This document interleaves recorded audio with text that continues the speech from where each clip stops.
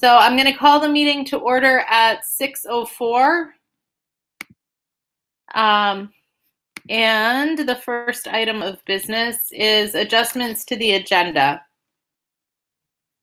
So are there any adjustments to the agenda?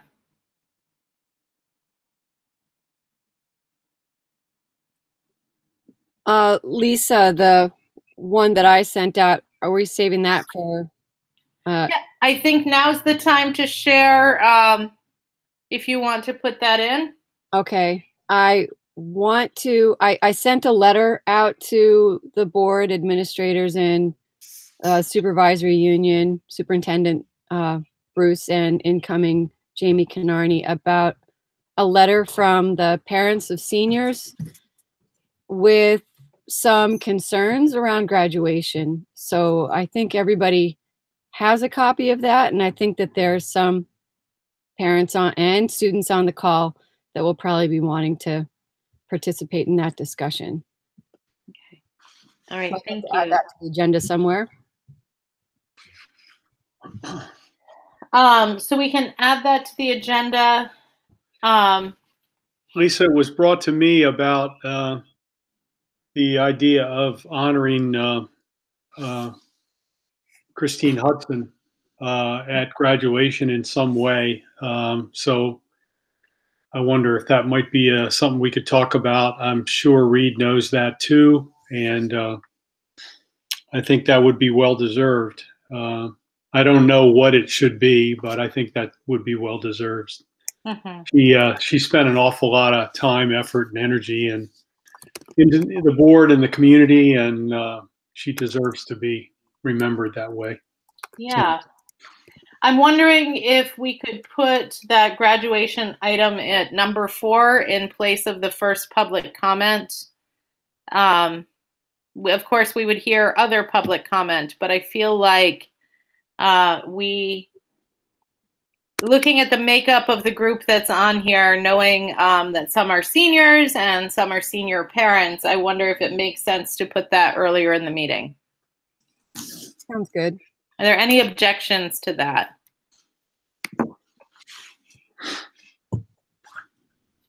Okay. All right. Any other adjustments to the agenda?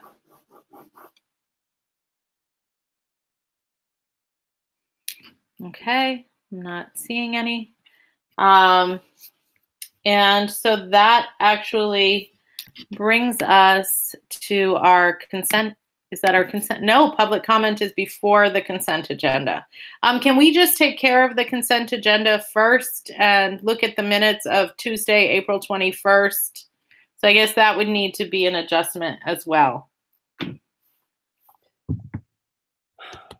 Didn't we already amend and approve April 21st minutes, and we had a special meeting on April 28th that those minutes have not been looked at yet? Okay. That is what I was remembering as well. Mm-hmm. So maybe we'll add the April 28th minutes to the next meeting, make sure we get them out again so that we can look over them. Does that make sense? Yeah. Okay. All right. We'll just put that in the minutes that they need to be reshared, and we'll take a look again. So graduation was a topic that was first brought to my attention when I received that letter and heard the concern that I think went out to all of us yesterday. So I haven't had a tremendous amount of time to work with any of that. But I'm wondering, Lisa, if you wanted to share or how we should proceed with this, or Reed, if you wanted to tell us a little bit about the current plan. Yeah, it seems it might make sense for me to provide everybody on the board with an overview of where we're at and how we got there. Okay, thank you. I think everybody knows that when the governor issued a stay-at-home order and announced that schools would be closed, a decision was also made and announced that they would revisit end of the year activity guidance on May 8th, which was the Friday before last. Correct. And on April 30th, I made a phone call through Blackboard Connect to senior parents and sent emails to the parents with a little bit more elaboration, announcing that we were waiting for some guidance from the governor before we could make any decisions. And that by the middle of the week after May 8th, we would announce what our plans were. I realized how everybody wanted information right away as soon as that announcement came out from the governor on the 8th. So I sent a message out to parents that Monday morning explaining that we would be gathering as much guidance as we could. I was meeting with other Vermont high school principals at 11 that morning and with SU administration at 11:30 to kind of see what does this guidance really mean. It became apparent that we'd made some assumptions on a committee that parents would want as much access to the graduates as possible during the graduation ceremony. So we started to narrow some choices and decided to send out a survey to parents, which we did on Tuesday, the 12th, I believe it was. And what we did was we took some options off the table. As of the 6th, our last graduation committee meeting, we were still talking about how we could continue with our plan to use the tent on the green. Maybe we could have families sit together and be socially distanced in small groups of 4 or 5 people, since we had 600 seats to work with under the tent. But the guidance on the 8th was pretty clear that any gatherings over 10 people out in the open would not be allowed. So we took the idea of the tent on the green off the table. On Monday morning, I went out. Was it Monday morning? Friday morning? No. I went out to the green and took a look at what parking spaces look like on the green, and was working off the idea that maybe we could still use the green and have cars park around the green and watch seniors go up, receive their diploma, have music, have speeches, with one person out of the car at a time and no more than 10 people there to make the ceremony happen. When you walk around the green, you realize that most of the trees are below the sitting level of somebody in a pickup truck, and there's a whole skew of monuments along Chelsea Street that would prevent people from being able to watch the graduates.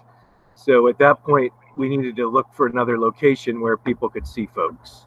So we've been looking at locations. 9 locations have been presented to the folks working on this. They run a gamut of places. We've narrowed that down to a couple of options. We think we're looking at a location like Hope Field right now, which is across from the cemetery off Chelsea Street, close to the school. That location doesn't have electricity, so we've been looking at what the solution for that might be. All the locations don't have Wi-Fi access, so we would bring a remote mobile hotspot to the location to set that up, with one of our expectations being that for graduates, even with 40 people in the same location, most people are going to be pretty far away from the stage. And so we think it would be nice for people to be able to sit in their car and watch graduation live through the windshield, and also be able to watch it live on the internet from their cell phone if they choose. So that's a piece of the plan. So Hope Field would be a good choice. We also have been looking at the possibility of using Bethel Field. That's been suggested by a couple of parents. That's still on the table. And as a last course, we could use the fields behind the school. The big challenge is the board and some local donors just put in over $5,000 to aerate those fields and reseed them. And according to our landscaper, driving vehicles on it would undo all that work. So there's a a pretty heavy price tag to driving out on those fields, assuming they're dry. If there was any mud on the fields, the damage could be quite substantial. So we may need to have a dry location if it's wet out, and a location that will work if it's not dry. So Hope Field, Bethel Field, the school fields are the three top choices that are being explored right now. Since the May 8th guidance in our announcement last Wednesday that the survey results confirm that only a couple people favor a virtual graduation, and very few people like the idea of driving by and being handed a diploma from the car, we decided to proceed with the idea of having everybody park together and get out of their vehicles to pick up a diploma. This part people probably don't know, but on Friday, when the Agency of Education got wind of plans like this one to have students leave their vehicles, guidance was issued to schools saying nobody could leave their vehicle. So as of this weekend, principals around the state of Vermont were kind of scrambling to address the issue of what can we do for graduation if no one is allowed outside of the vehicle. Fortunately, on Monday, while 24 principals were on the phone, the Secretary of Education reconsidered that guidance, and he'll now allow one person out of their car at a time in order to walk across a stage. And this is all based on the Department of Health guidance about limiting the exposure and possible rounds of outbreaks around the state. So that's pretty much where we're at right now. And happy to, I'm interested to hear more ideas and concerns and questions. Okay, thank you for that overview and description of what some of the limitations are. So again, please go ahead and unmute if you're interested in sharing. Hello. Hi. Hello. Hello, and your name, please. I'm Jen Morse, Okay. and I submitted a proposal. My proposal was the one for Bethel Fields in regards to graduation. I'm sorry I called in late, and I just caught like probably the last 10 minutes. But my proposal was, like the last time I knew, there was only one vehicle allowed per student. And the proposal that I submitted was 2 vehicles per student. And I actually submitted a Visio diagram. I'm not sure if you received that and had a chance to review that. But the diagram placed 27 cars 6 feet, because the state guidelines are saying you have to be 6 feet in between each vehicle. And so the diagram showed like 27 cars, the length weight of a field, 7 going the opposite way and 6 the opposite way on the other side of the field. And then having 2 rows, but 6 feet in between each car and 6 feet in between the back end of the first vehicle and offset. So then, because a lot of families, first of all, some of them are divorced and trying to get 2 parents, that could be an issue. Second of all, grandparents, I think, would be a huge issue too. And so that was my proposal. And parents could mark the field by painting the lines and making parking spots for every single, all 39 students. The parents will get the first row around the field. And then the second row would be a second ticket for that kid's family to park 6 feet behind. And then the graduating students, most of them drive, and they could park on the opposite side of the field and single walk so everybody could see them. So just throwing that out there. And yeah, it would really suck if it was raining out. But because Bethel Field, was that one of the places that had $5,000 worth of field maintenance, or was that just Sorrow Fields and Carpenter?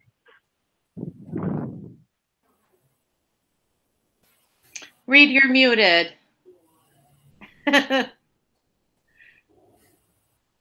Happens to me at least once a day.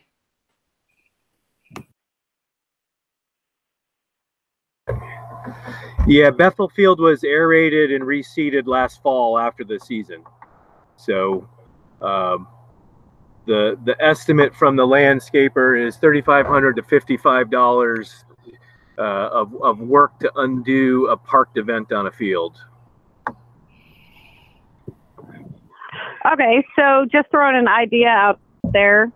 We have a huge field across from our house. Possibility of getting electricity there, and we have Wi-Fi spots. And I don't care if it's raining or not, and I don't care if the field gets destroyed or not. There's a possibility we could have it there if that's something anybody wants to consider. And it's a huge flat field. And then do the proposal that I submitted like that.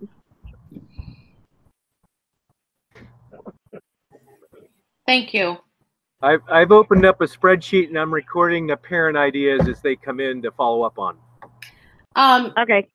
Jen, would you feel comfortable sharing that address so that if Reed or someone else from the school wanted to drive out and take a look, they could view that field? Or you could email it later. You don't have to share it in a recorded meeting. We can look it up. We have it on file. Oh, that's true. Okay. Yeah. And the diagram that Jen did was sent to everybody yesterday. Okay. All right. Thank you for that. Is there anyone else who'd like to share? Yeah. Okay. Is this Kristen? Yes. Or Alexis? Not Alexis. Bridget. Okay. Sorry. Okay. There's a couple pieces here. One is another field that was suggested was Tunbridge. The fairgrounds, obviously, they are no strangers to having cars driven on the fairgrounds. I don't think we need to worry about aeration. I have not heard back from them yet, but we had also considered that as a location for possible Project Grad activities. And obviously, I figured it would be good to know. So they have been in touch with me. I think, if we had a little, official word behind it, it would be more feasible. But obviously we need to have a yes or no from the directors. But certainly there's plenty of other fields in this area that have been and continue to be used for parking lots. Can I ask a follow-up question? I drove out to the fairgrounds on Friday to take a look at that. Were you talking about the space in front of like the grandstand or around the track? I was thinking more where people park. I don't know exactly where the electricity runs out there, but if you are approaching from South Royalton, you drive into Tunbridge, The first gate, there is power out there. So I don't think it's impossible that we could just start parking cars over there. Again, we need permission from the fairgrounds. And I know the seniors submitted a plan, which somehow didn't make it into the timeline, which utilized the fairgrounds. I do not believe that fully complied with the state guidelines because they hadn't received them yet. But I do think the seniors' ideas deserve and need to be considered. And I'm really disappointed that they appear to have been completely shut out of this process. I did not get the April 30th email. I believe you sent it. I feel like we've all had some email issues. But, if I look at the timeline of communications I've gotten, I had an email on March 27th and nothing until May 11th.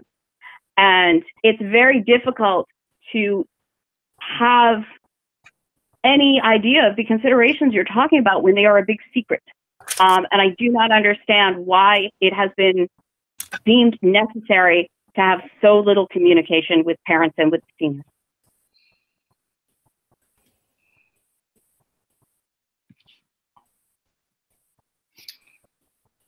Bridget, can I ask a question? On the Tunbridge Fairgrounds, you were talking about parking. You're talking about the parking would be inside the ring, where maybe concession stands and rides and stuff would be?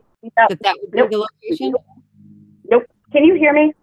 Yeah, but because I know that Okay, the fields that we normally park our cars in to go to the Tunbridge Fair, those belong to Rob Howe, and he uses those for his hay crops. He just rents those parking areas out during the time of the fair, but other than that, it's agricultural use. Oh, I thought there was a space between Rob's and where we start, where the fairgrounds start. I should have driven out. That might be good to ask and be clear. Yeah, I'm not sure exactly where his land starts and the fairground ends, but we don't have permission from them yet. Anyway, I think there's enough open land there that we could be creative if we decide to make that choice, I guess is the way I'd put it. But again, yeah, we also would need the green light from them. there is definitely a lot of open space when you take out all the all the stuff in there when they have fair activities. Yeah. Just inside the track itself, there's lots of green space. I'm wondering a little bit about the makeup of the committee that's focused on graduation right now.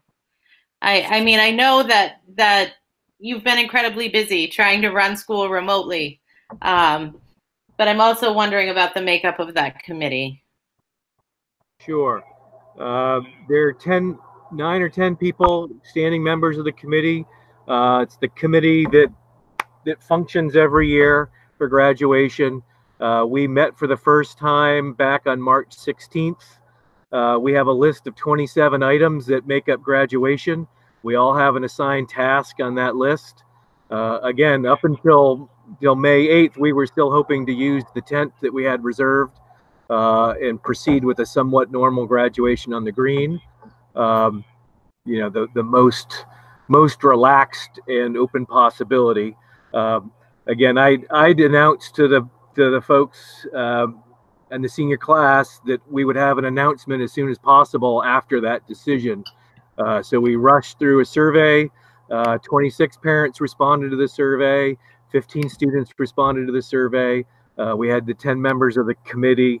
Those members include the high school guidance counselor, the high school office staff, the high school facilities staff, including the co-curricular director. It includes the 2 senior class advisors. It includes the IT folks for the school, Ed Nichols and Ollie Brown, for their role in helping to set up the live feed and other technical support. So it's a committee that, you know, gets together and does this every year and kind of has a pretty seamless capacity to get this work done without it taking over our jobs. None of us are professional event planners. Probably the most important conversations I had on May 8th were with our school nurse, who's also on the committee, who gets used about twice a week, is getting updates on what we know about the spread of the epidemic and how germs are being spread. And honestly, there are some of the key members of the committee who are needed to pull this off, who are concerned that having 200 people in one space, no matter how spread out they are, still has some very significant risks. And so the one car piece is largely about that. It's also recognizing that for us to put this on, we can't have an event staff of more than 7 or 8 people if we're going to also have students get out of their cars. So whatever arrangement we work on, we can't have people out of their cars participating in an event, parking cars and directing traffic that exceeds the minimum number of people we need to have for the podium, which would be an MC. We plan to have a photographer there. We need to have someone running the video live feed. So there's kind of a base level. If we have an event in South Royalton, the South Royalton Police Department has offered to provide us with their full support at no cost. So that's a factor, and we have an excellent working relationship with them. I'm reluctant to hire constables or sheriffs that I haven't worked with before to pull off an event with a lot of moving pieces that involves so much safety and risk. So that's a factor. And so part of my phone call discussion on Friday afternoon was a talk with South Royalton Police about what guidance they've received from state law enforcement and the Department of Health about gatherings. And I wanted to make sure that the ideas that we were proposing met those criteria. And really the idea we talked about was parking around the green. And I got out and walked that space, and there are 40 spots exactly if we convert some of the parallel parking along what is it? It's not South Street, Park Street. We convert that to kind of direct in parking.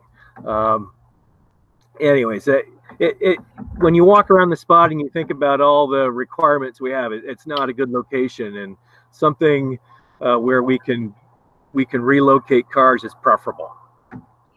So the fields are looking good right now, mostly because of the recent guidance that cars have to be 6 feet apart. We calculated what that would be. The average car is 6.5 feet wide, so we need 12.5 feet per car. So to put all the cars in line together, we need about 500 feet of space to line them all up to watch the event.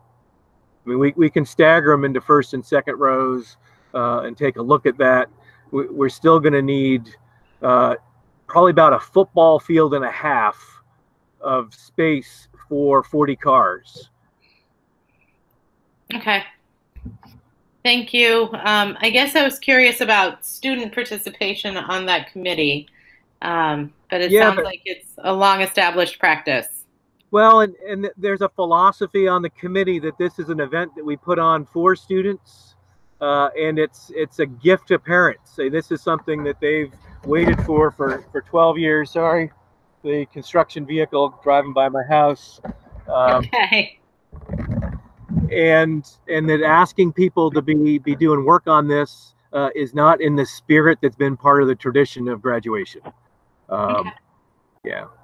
It doesn't mean that we have to stick with tradition, but that's a kind of ingrained philosophy that this is something that the school does for the community.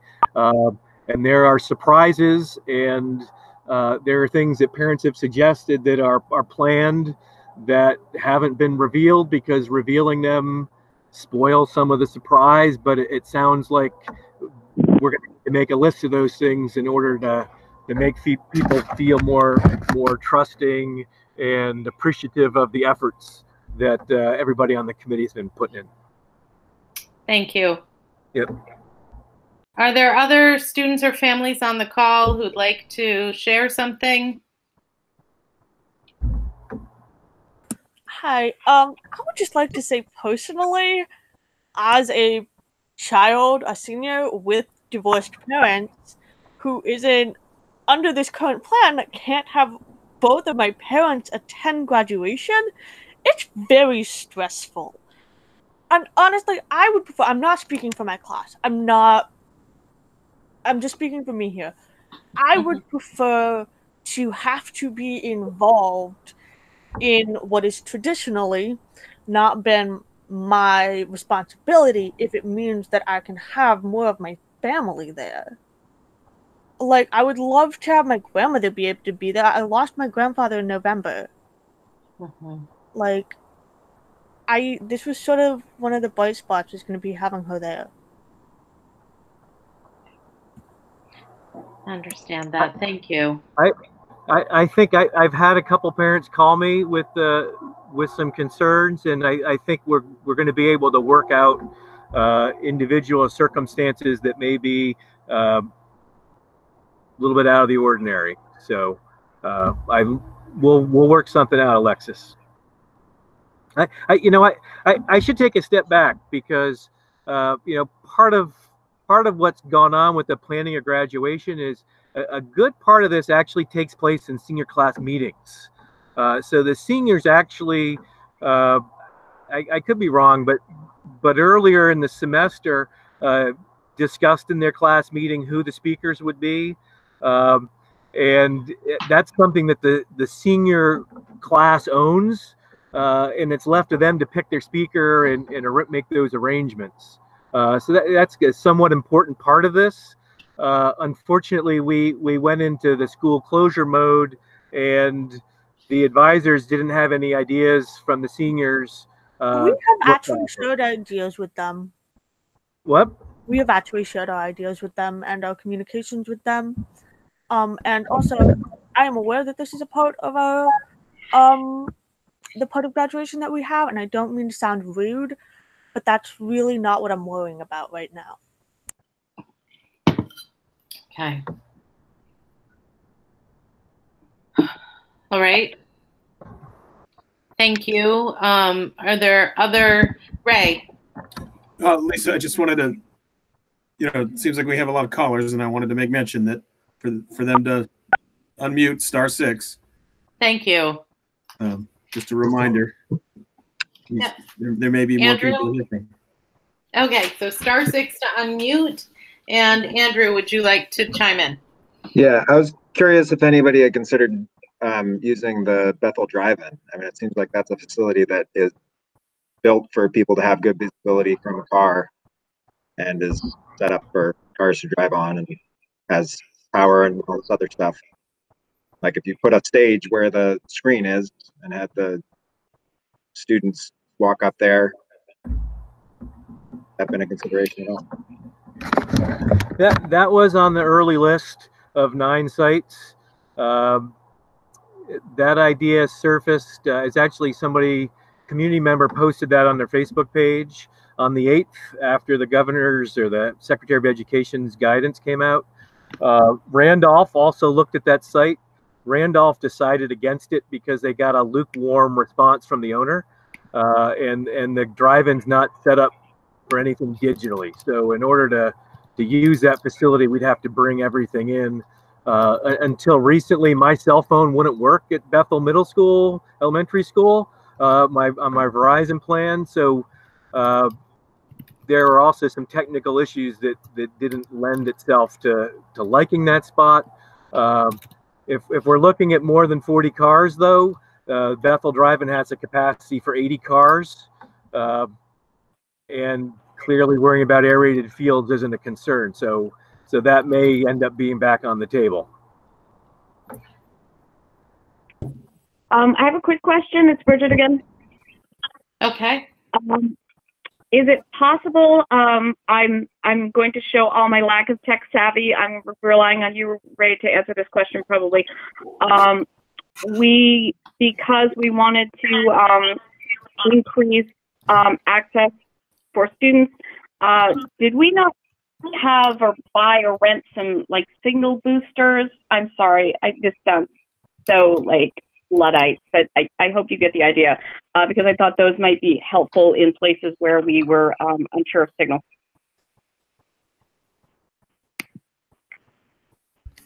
Lisa, it's okay if I respond? Oh, of course. Sorry. No. Bridget, yes, as part of a grant for both at this point for the high school, the middle school, and both elementaries, there are students who have MiFi devices through the end of the year, at least, to help with no or lousy internet connections. And those could be used to help in terms of the streaming or setup of the event. There's a cable TV company who will broadcast this meeting, and we've reached out to them and another about recording the event in case there were hitches with the live stream. Okay. So that would be Orca or whoever. Yep, CVTV is the other one. CVTV. Awesome. Thank you. Okay. And that's *6 to unmute. This is Grace LaFramboise. Can Hi, I Grace. just bring back? Hi. Can I just bring back the point of the graduation speaker? The seniors have always been under the impression that we were having a graduation speaker. So, like we've been talking about it all year. We also have a group chat where we discuss things so that the class officers can bring them to our advisors. We want to at least try to have this still be allowed. We don't think it's fair to have this just be taken because I guess people are saying we didn't have it together enough. Basically, we were all thrown for a loop when we got taken out of school on March 13th. Yeah, we're going to have graduation speakers, Grace. There's nothing in the guidance that doesn't allow us to have a speaker come up, just so long as there's only one person up at the podium and they're 6 feet away from anybody else who's up there. So we have confirmed with the valedictorian that they will give a speech. We still have to talk to the salutatorian. And I believe the seniors were sent a survey yesterday asking for speaker ideas, right, Grace? Yes. Yeah. So we're working on that, but I believe there will be 3 speakers plus me. And one of the things in the principal's report is to ask the board if they want to have a representative on the podium or not. And certainly the board, that's been a tradition to have someone there. We could also allow for some words from a board member as a representative if you decide you want to go that route tonight. Okay, thanks for clearing that up. I'm sorry. What survey got sent out yesterday? I think there's a senior class survey. It talked about what to do with the senior trip, senior funds, and I think one of the questions towards the end of the survey was, who would you like to have as your graduation speaker? There's one name that I believe the officers or that was coming up when the officers were talking about it. And so there's a vote for that name and or other suggestions. Okay, I did not receive that survey. So what should I do?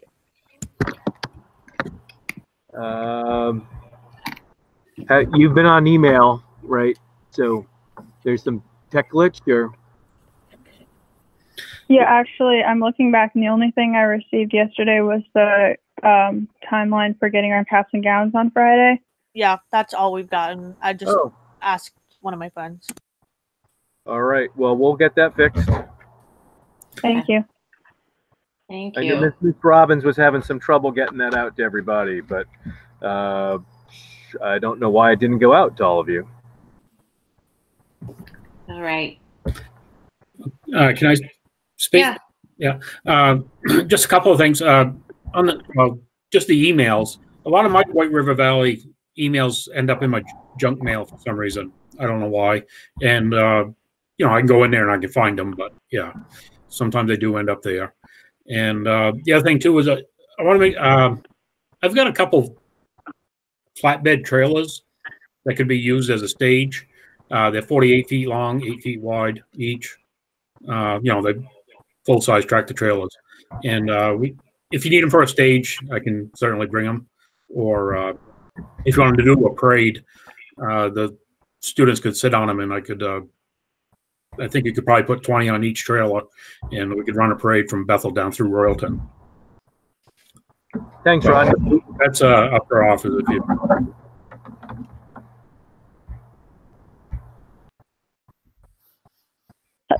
This is Jen Morris. You said a parade after graduation?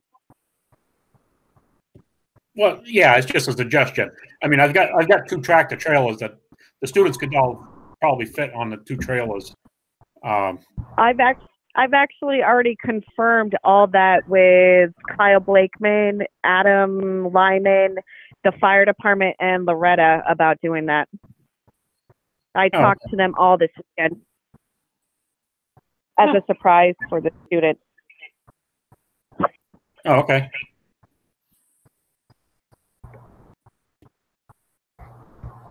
I won't say anything. Maybe a situation where we. I swear to secrecy. I swear to secrecy. You can tell me the entire rest of the plan too. Okay. I was just wondering if the tent is not getting used, what was the budget for renting that tent?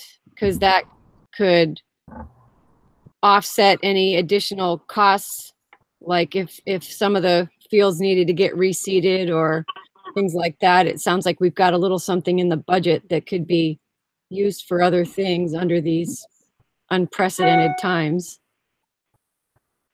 Right. Yeah. The budget's not an issue, I don't think. Okay. I mean, I haven't been considering cost as a factor for any of this. Not that I'm not supposed to be watching the budget and make sure that we don't have a deficit again this year, but ultimately, using the Bethel athletic field wouldn't really be an issue. It's just recognizing that we might have to reseed it and it might cost a few $1,000s. But that shouldn't say that we're not going to use the field if it turns out to be the best location. Absolutely. Okay. Reed? Yeah, one of the things I haven't been able to figure out is I asked Ray to take a look at the Bethel fields for the technology side of things. And when he drove out there yesterday, I don't know who the contractor is, but there's a heavy construction project going on somewhere in Bethel that's going to run into the town fall. water. Yeah, so they're using the fields as a staging area for piping and heavy vehicles.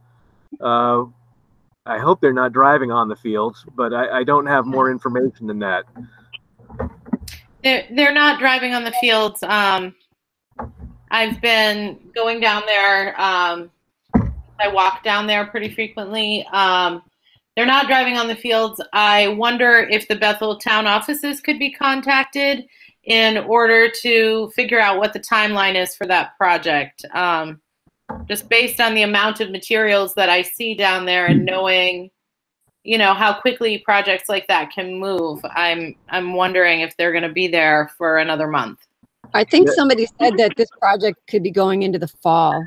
Okay. Yeah, we contacted the town this morning and they said that it runs through the fall. That doesn't mean we can't get the vehicles out of the way and work with them. Right, yeah, for the graduation, they might be able to park them somewhere else. Yeah, I mean, there's a big parking lot across the street that could be used, so. Mm-hmm. Reed? Yep. Hello? Hi, Hey. Robert. Yep. Okay. I'm the buildings and grounds person at Summer Fair. And Oh, you are? Yeah. If you'd like to come up tomorrow and take a look at it with me, I'll do that with you.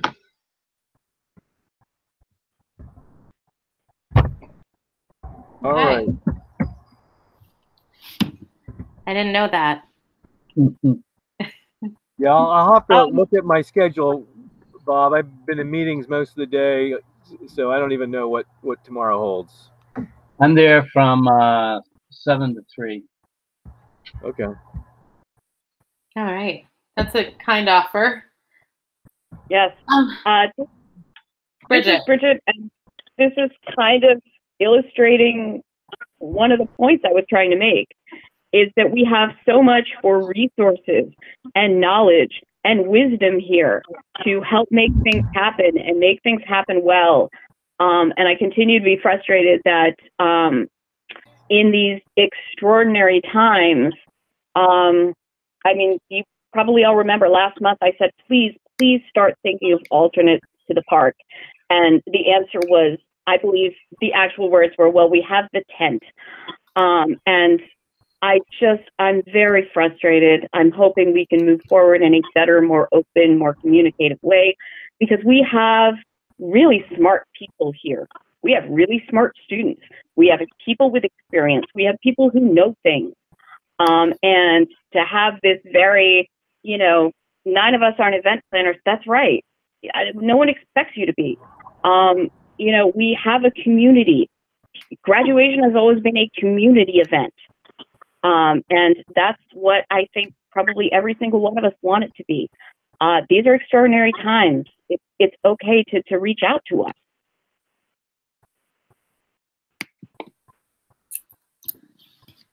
Thank you for that reminder.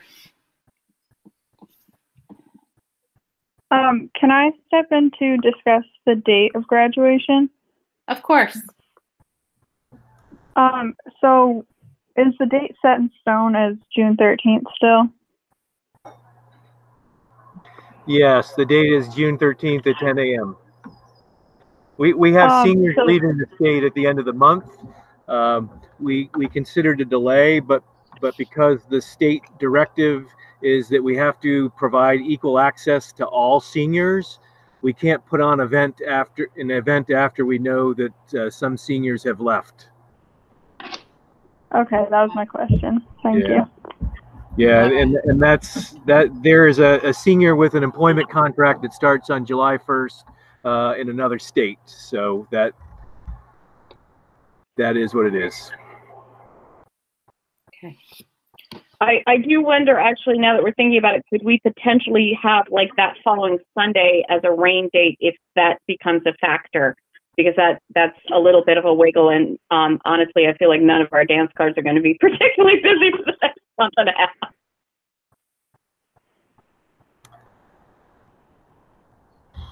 So you're proposing a June 15th rain date. Oh, and again, isn't it the 14th? Anyway, and again, like, I don't know, like, legally, I'm not asking anyone to do anything that would be illegal or you know, too much of a pain. I don't know what you have to register with the state, that kind of thing. I was just thinking, you know, Saturday, Sunday, it's a one-day flip, and of course, the odds, 2020 being as it is, it may just, you know, pour both days, so it might be irrelevant. Mm. Well, I think it's worth thinking about, something to deliberate on.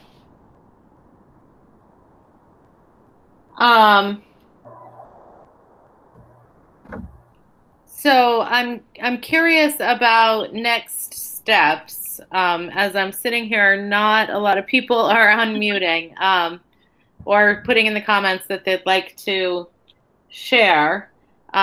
So I'm wondering, Reed, if you could share what you think you might do moving forward. I've got a number of inquiries out to town officials in South Royalton. We've gotten a green light from the town of Bethel, so we have permission to use those fields, which are owned by the town, as we see fit. I want to confer the changes to the plans with law enforcement to make sure that we're still within the parameters of what they've been instructed to enforce, which I think we are. I have a math teacher running the numbers on the size of the field that's needed to accommodate different vehicles. And from that point, we might want to, you know, start talking about how far away we're willing to accept people to be away from the action. Mm-hmm. You know, when we were first looking at a car location, it seemed really easy to contain it all at the front of the school, and there are enough parking spots for that to happen. But the new guidance that cars have to be 6 feet apart make that location unworkable. So we just need to kind of reach out and look at bigger locations and make sure they can accommodate things like that. I hear the request from parents to get find a way to allow as many people as possible to attend. I know some of our concern is the safety of everyone involved, especially grandparents, since we know this disease is especially virulent with people over the age of 60. And that it takes one person getting sick to infect a dozen or 2 dozen people, especially at a post-graduation type event. And one of the things we know from from what we know about our seniors is that many of them have continued in those frontline jobs where they're exposed on a regular basis to everybody in the community, working in all sorts of different jobs, especially retail, where they could, be asymptomatic carriers of the virus, and a breath taken in the wrong direction. When you look at the aerosol models for the particulate that can be coughed out, can carry good 18 feet. So, those are all safety concerns about trying to limit the spread of this virus, not just for the seniors and their immediate families, but for the entire community. Those are significant concerns. I mean, that's why we're not in school. And there are people, especially folks on staff, who are concerned whenever somebody who is not known to have been tested and been screened comes through the door of the building. So, those are the folks that are going to be relied on to set this up. And so we need to do everything we can to minimize their possible exposure, not just for their health, but for our ability to maintain our continued operations. Thank you. So are the fairgrounds and the drive-in potentially back on the table? I would say after this conversation and the models that have been drawn up for numbers of vehicles, that unless law enforcement tells me otherwise or the guidance from the state changes, that we could look at an 80 vehicle event and try to find the space that could accommodate that. Hey, Reed. Hi, this is Jen Morse again. Is there anything I can do to help communicate with other people? I have a lot of connections, and I'm more than willing to reach out to people to help anyway. I'm willing to help. Yeah, I hear you, Jen. We'll get a chance to talk on Friday. Okay. And so maybe we can kind of refine that. I've got 12 ideas here from our conversation to kind of flesh out and investigate more. And we'll just keep building this list. I know there are more in the letter that Lisa sent around, and some more ideas that are behind the diagrams that were drawn up. I'm sure you made some assumptions and had some reasons for why you designed things the way you did, and it might be good for us to talk through some of that. Sure. And just one other question. Do you already have a professional photographer? If not, I know a couple people and I could reach out to them. But if you guys already have that lined up, then I won't bother. We haven't signed a contract, but we have 2 quotes to look at. Okay, cool. Okay. Yeah. Thank you. One other place that I was wondering about, just in terms of thinking about our students, that is out of our really close communities, but at the same time, an easy drive would be the Suicide Six ski area. They have a lot of parking and electricity there too. I just don't know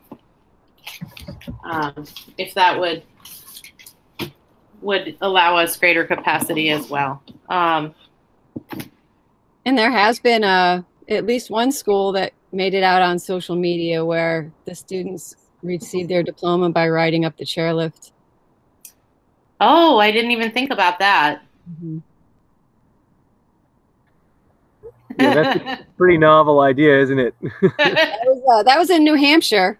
Yeah.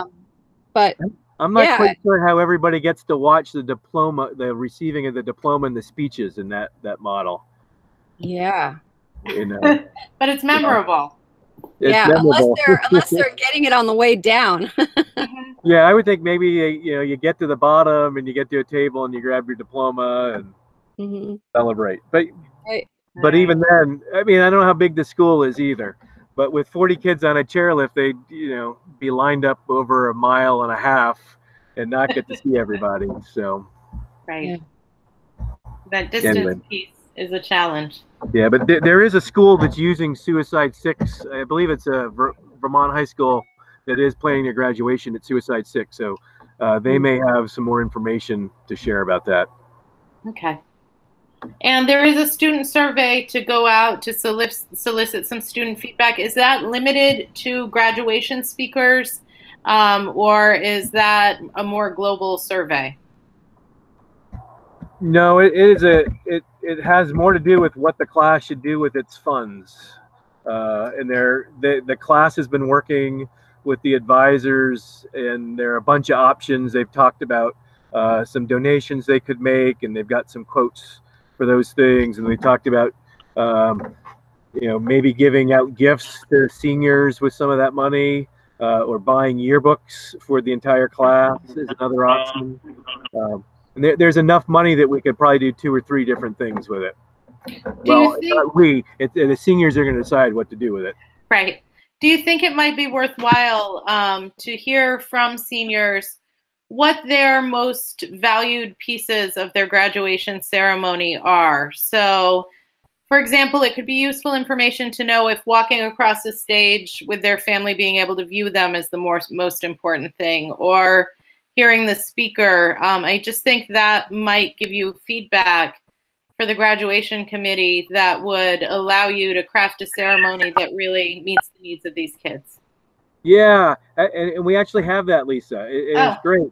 One of the cool things is that the parents didn't think that they were that important to their kids' graduation, but the kids in a much greater percentage said that their parents and family being there was important. Oh, that's awesome. Thank you. Which was pretty cool. Nobody seems to care about the speeches. Okay.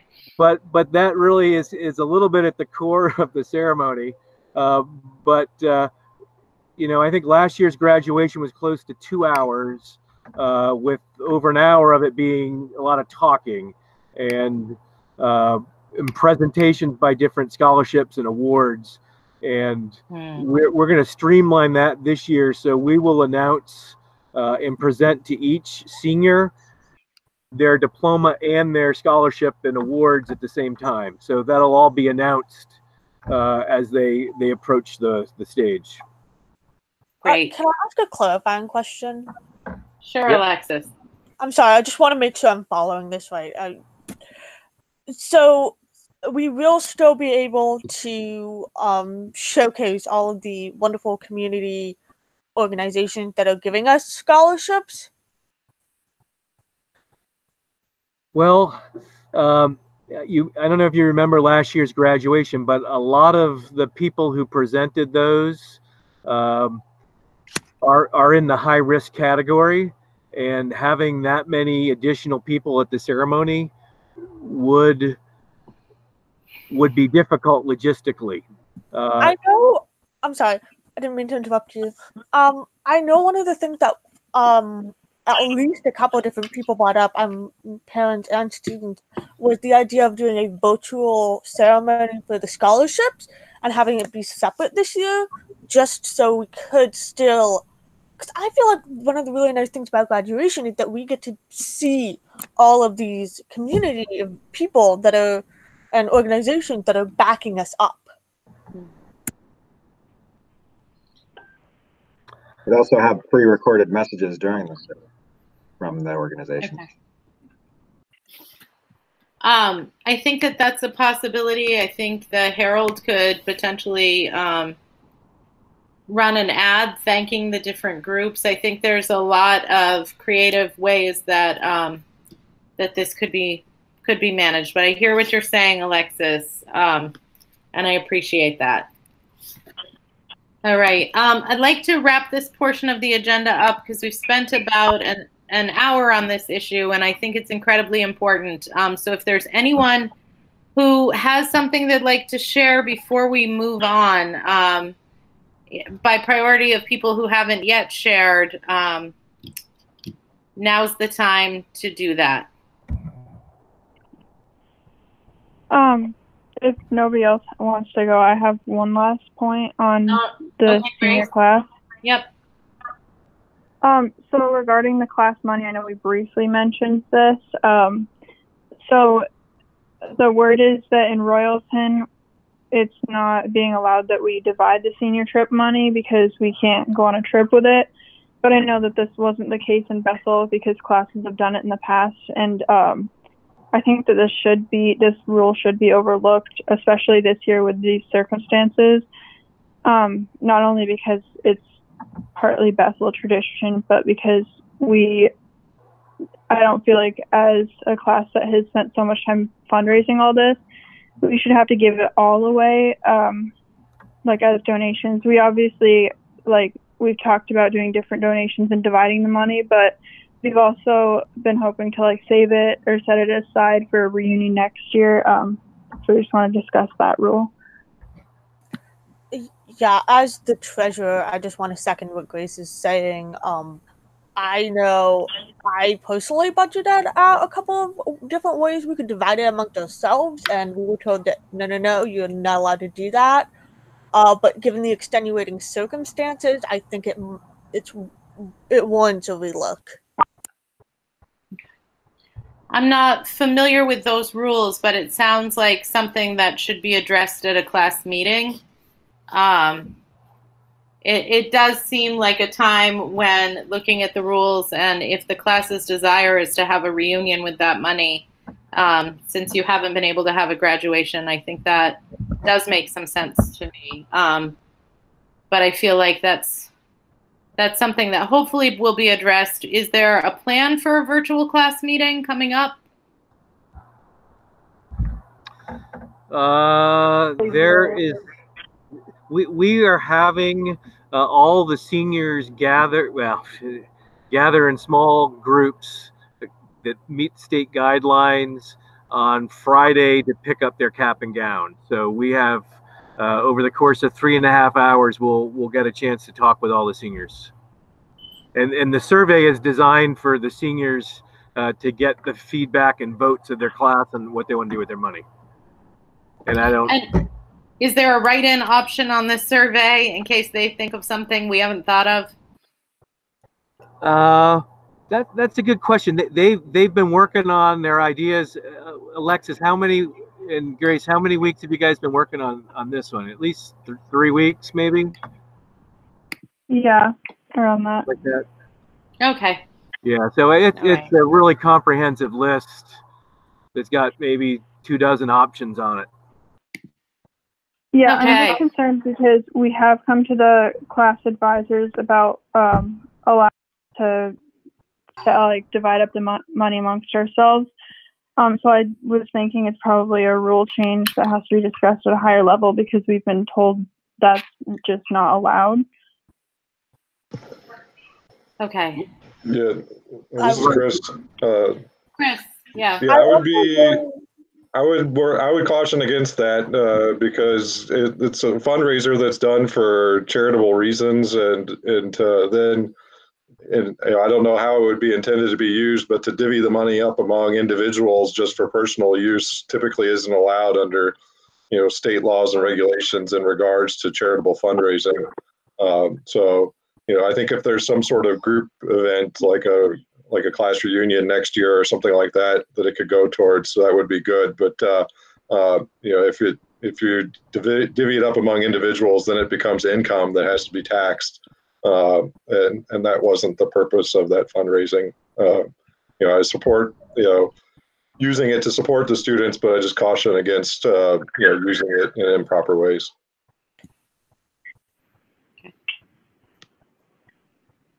The money was originally intended just for us to go on a trip anyways. It wasn't intended to be donated. And in the past, classes at Bethel have separated it. I also will say I did look into that some, and since we did intend to use it to treat ourselves basically, and I know in Servo at least we were always very upfront about like, this is for us, we're gonna have fun, we're gonna enjoy our lives. I think it'll be okay. I really appreciate the guidance though. Okay. All right. So it sounds like that's something that's maybe on the table. All right. Yeah, it sounds like if the seniors really, if that's what comes back from the survey, if that's what they want to do, my gut tells me that there's a law against a school account dispersing money directly to individuals for their own use, and I'd seek a legal opinion before we would proceed that way. Okay. But if it's the will of the class, you'll seek the legal opinion. Yep. All right, great. Is that okay? Is that in the survey? Is what in the survey? To divide the money above the in the class. Was that one of the options? I don't remember. The survey is huge.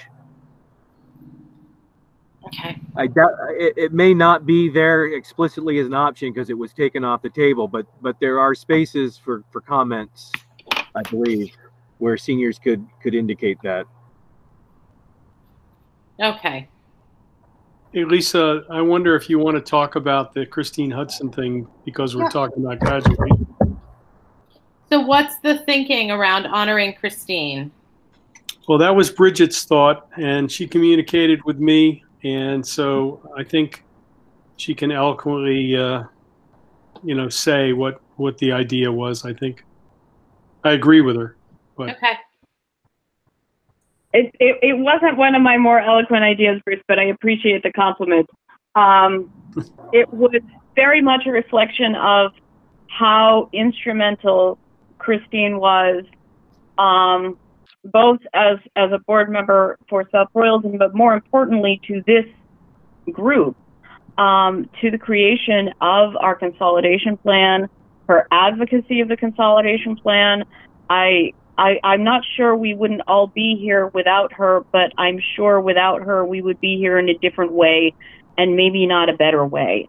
I mean, we all, I think, except some of the newest arrivals, Reed, David, if you're there, knew her, talked to her, saw her at games, at practices, on the green last prom when she was not well.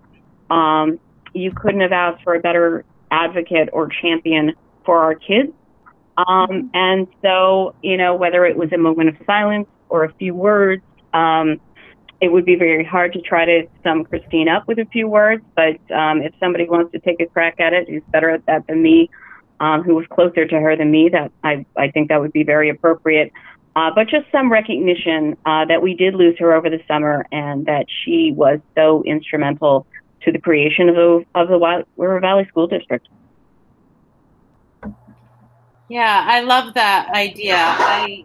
When I heard about recognition for Christine, I was thinking about things, perhaps like a flower garden with a bench with her name on it or something like that, or a special spot at the softball field. But I do love the idea of a moment of silence at graduation too.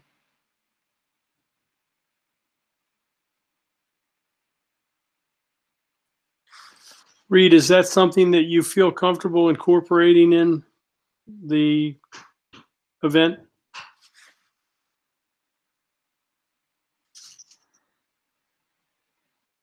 Just as soon as I muted myself, you asked me a question. Well, that's what you expect from me, isn't it?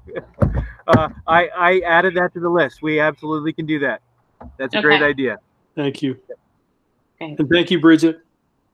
I think Christine was the first one to come into my office and welcome me first week as a principal at the high school. Yep. Did she welcome you or give you hell? Sorry, you don't have to answer that. I'm just. I was going to decline to answer that. Christina was the same thing. Wonderful. Thank you. Okay. Gonna get back to our agenda. Thank you all. That brings us to board comment. Is there any board comment? Any member of the board who wishes to share something at this time? Okay. right? So moving on, we get to reports to the board. First, our superintendent's report. Just let me tell you that I shared some concerning news with the administrators yesterday that there is a movement around the state to not have a summer program. And we don't know whether it's going to happen yet or not, but it's certainly in jeopardy. The Southwest Vermont group of superintendents have already said that they weren't going to follow through and do it. I know that Barry is not, or is at least talking about not doing it.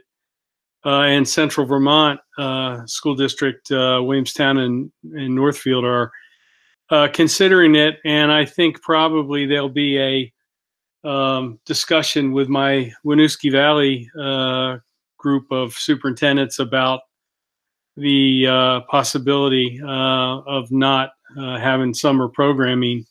There's a position paper that has been written and has come out recently. So I don't want anybody to be caught off guard by this. It's not a done deal.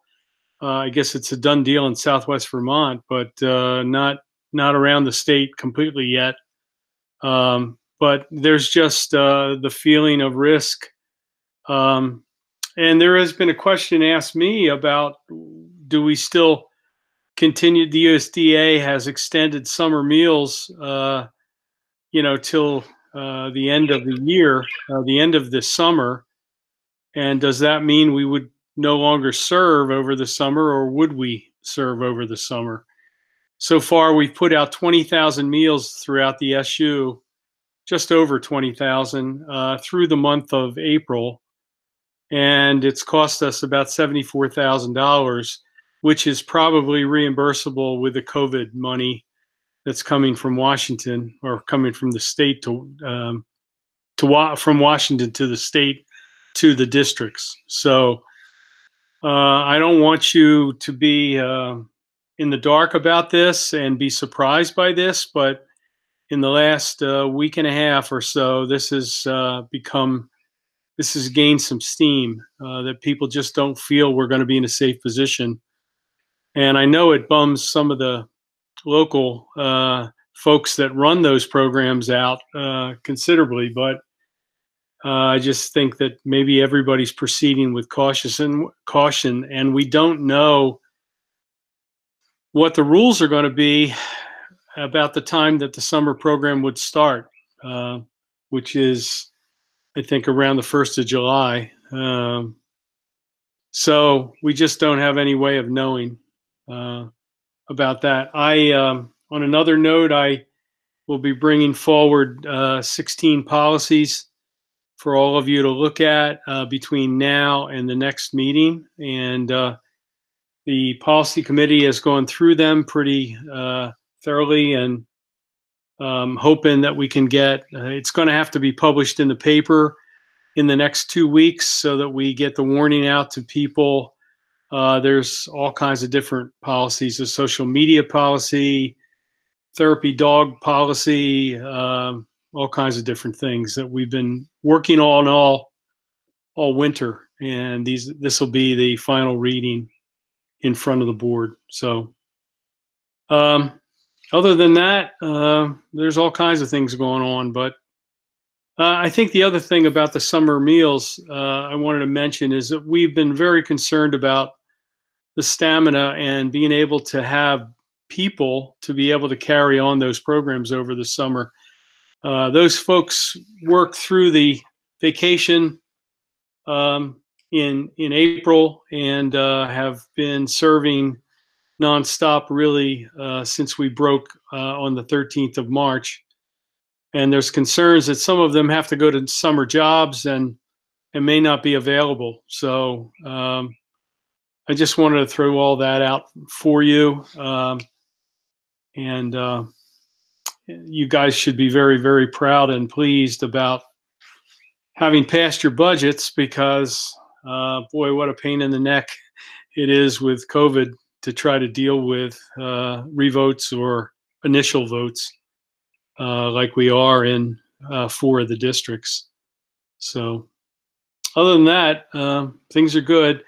I know that Jamie sends his regards. He is dealing with a real tragedy in Williamstown over the last day or so. We talked this morning, or yesterday morning, actually, about it, and he's just going to be pretty indisposed for the next few days trying to deal with a student issue. So that's all I have, unless anybody's got questions.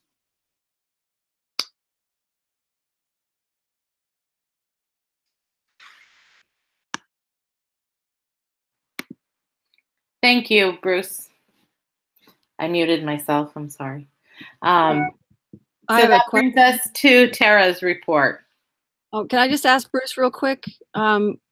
When do you think you're going to know about the summer programs? Are you just going to keep us updated as you hear more? Yeah, I'll continue to update the board. The next meeting is on Thursday at 6, and I hope you guys are not tired of these meetings. They seem to be pretty well attended, and it's for information purposes.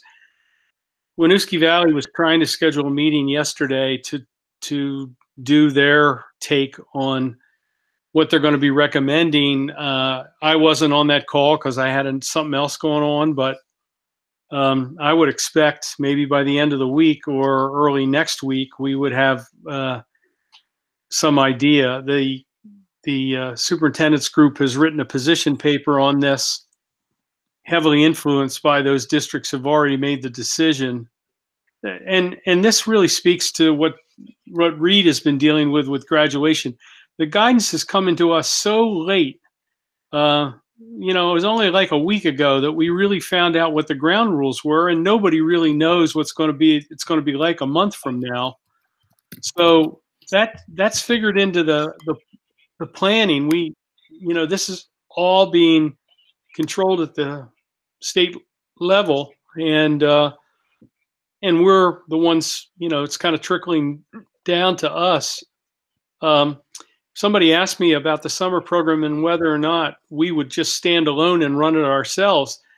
I think we'd be crazy to do that, because we would get so much media scrutiny, and if anything happened, it would be pretty devastating. It would be a circus, So, I think we just need to give it another week or so and find out what people are doing. But there is a significant number of districts that have already made that decision. So I'll keep you posted, Lisa. It's a long-winded answer, but I will. So. Well, I think one of the challenges is that if there's not going to be a summer program, families need to know early so they can make an alternative plan. But the flip side is if we can run one, that does simplify things for families. So thank you. Mm-hmm. I appreciate the thoughtfulness going into that decision. So that brings us to Tara's report. My world is insane.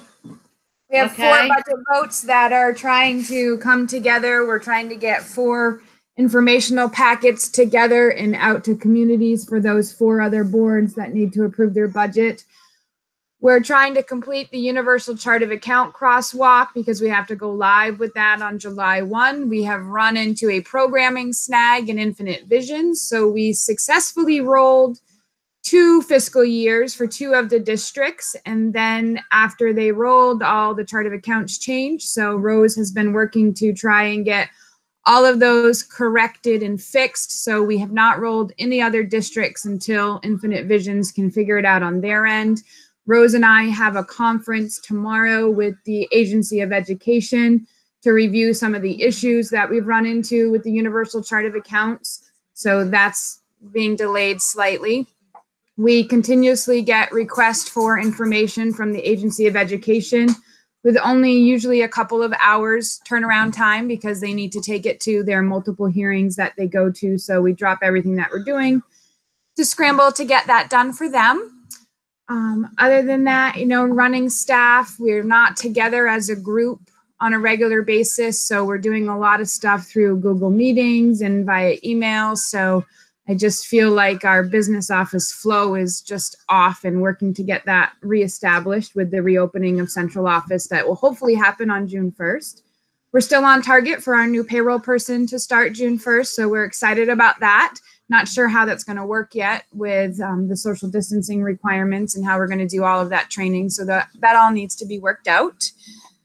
But otherwise, I'm still trying to wrap up the fiscal year 19 audits. At this point, you're now waiting on me to complete my reviews and get my remarks off to the auditors for final corrections so I can get the final drafts back and out to you as boards for review and consideration. And I think that's it for my rundown right now that I can think of. Okay, and I know that Jamie had been working on potentially a finance committee idea. Do you have any information to share about that, or just we should wait to hear more when Jamie can join us? That I'm sure will start after July 1, Lisa, when all of the boards have reorganized, because it's a member from every board that needs to do it. So you still have to do all of the executive board and the full board reorganizations once the last two districts go. You have GHUD and RSUD, who has not done that part of their annual meeting yet. So it'll be after all of that happens. Okay. All right. Thank you. Any questions for Tara? Well, we have her right here.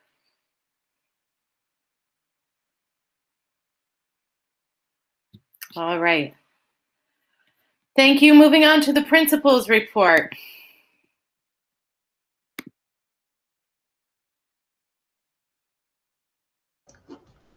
Good evening. Welcome. Thank you. Welcome to my Google meeting. I'm not sure where it would be tonight. I haven't kept track of where we are going back and forth. You received our report, and you have to highlight any part of that. And it's a little further down in the agenda. We're going to specifically address the leadership model. Okay. So if you can see, I'm going to skip that right now for that reason. Okay. Okay. So we have 2 new resignations to report. Mika Sands, who is an elementary world language and culture teacher, is tendered her resignation, and she'll be living in Spain next year in an immersion program. Hopefully. She was hopefully. She was a huge asset to us. Nancy Pageway, our math interventionist, 50%, who retired once from 30 years of teaching, came back and gave us 2 years. And she's retiring for good, so we are going to get her for free now on a volunteer basis. We've already talked to her about that. And we need to fill both or not fill both these positions to be determined. And then we have also begun working on a posting for the food service director position that Willie Walker resigned from as of June 30th. And our new position, instead of filling a full principal's position, which is a coordinator of student services position, has been posted. And we've received applicants on SchoolSpring, and we're creating an interview committee. And all of that, by the way, all those new positions, Bruce has graciously made way for Jamie Konarny to be helpful with us in choosing those people. And Andrea sent out a very nice letter to the South Royalton families and community, well, introducing herself.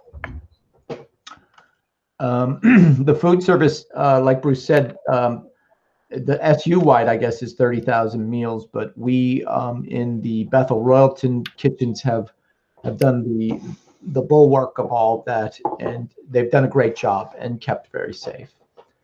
And the summer programs, you heard about that. Any of the other principals want to talk? I have been at home and not talking too much, so and I'm not allowed to talk to my wife after 5 o'clock at night anymore. So I'll just keep going unless you want to interrupt me. Roll with it. Go ahead. Roll with it. Keep going. Oh, roll with it. Okay, the Best Institute. So this is where, if you're not familiar with this, it's is where a lot of the PBIS, which is turning into the MTSS work, is. We're sending 25 folks from the Rudd group, and we're going to line up pre-K through 12. And this used to just be a behavior piece, but it's really melded into a behavioral and academic model of support. And you'll see that again in our presentation a little further down in the agenda. And Reed, you need, I will tell you that I'm the middle school principal, and I had a nightmare the other night that I lost all of the diplomas. And I used to be a high school principal, and it was really an easy nightmare to wake up from because I had no responsibility. I do have a quick question about diplomas and about signing the diplomas. It seems like logistically that could take some time. But we can think about that later. Sorry to interrupt, Owen. I think Reed to address. Yeah, I'm on it. Okay. So the diplomas are in the main office at the high school, and there is a separate room for board members to be shown into, where they can sit down at a table and sign the 39 diplomas. Okay. You'll be alone. You'll need to wear a mask. When the building is open from 11 to 1, so you can come in 11 to 1 and there's someone there to let people in.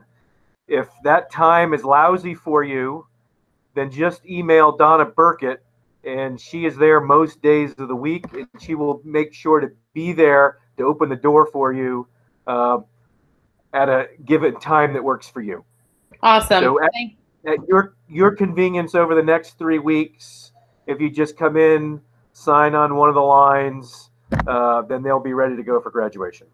Awesome. Yep.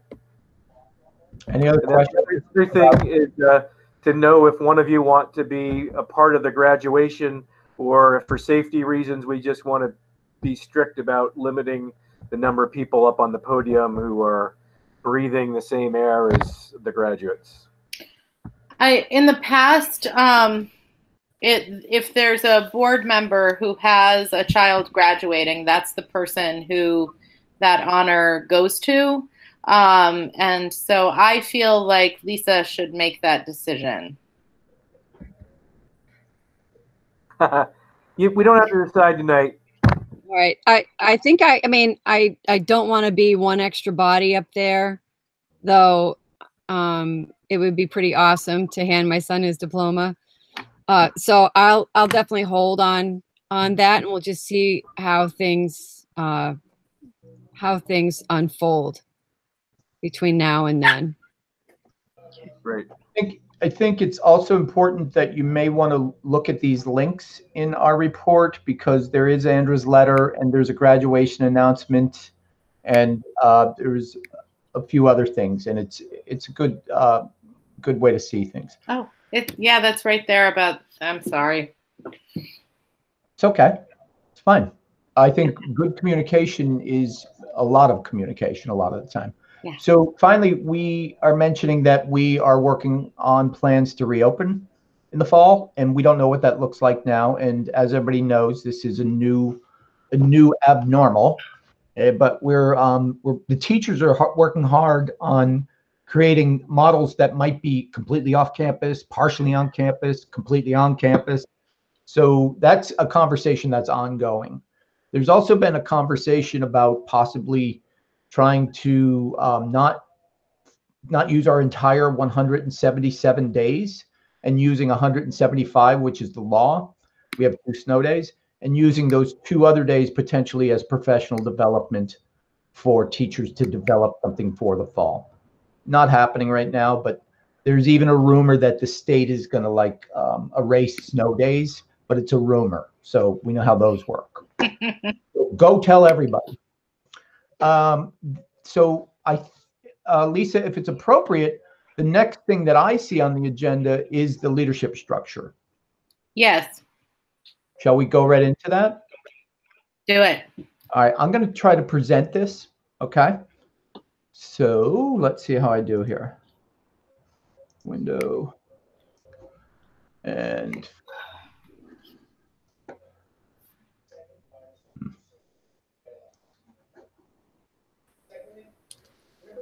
oh boy, Ray's here. Maybe Ray could present it. Oh, never mind. It's working. Owen's got it. maybe. Did it? And here we are. Are you seeing it? No. Yep, but now if you just click present up in the upper right-hand corner, then it'll blow it up so we can really see it Thank you. when you get to your slideshow. There it is. Yeah. Can you see it? Mhm. All right. I can 'cause even read it. It's very nice. So slide 1 is, as you can see, the and we'll explain each of these, and it's color coded on purpose, by the way.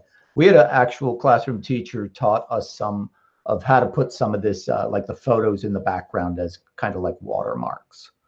So I'm going to go down a slide. And so you go back up there, and there's the leadership team is the pink, right? The above that, the blue is the admin team, which will be Jamie Canarney, myself, Andra, and Reed. And then the pink team would be the principals, the new position of coordinator of student support. And there's 2 behavior coordinators, one on each campus that currently are there. And that's those are occupied by Sandy Tracy and Shane Oakes. And then we are creating an academic version by using some people internally and not adding positions. So they would also be on it. And we would recruit 3 teachers, 3 staff members, and 3 students. And you can read the bulleted list. I hate when people read it out loud, but please read that. And we are going to take questions at any time, but at the end would be best. The third bullet, just to highlight, is a piece that, you can see the big systems pieces, finances, operations, and maintenance.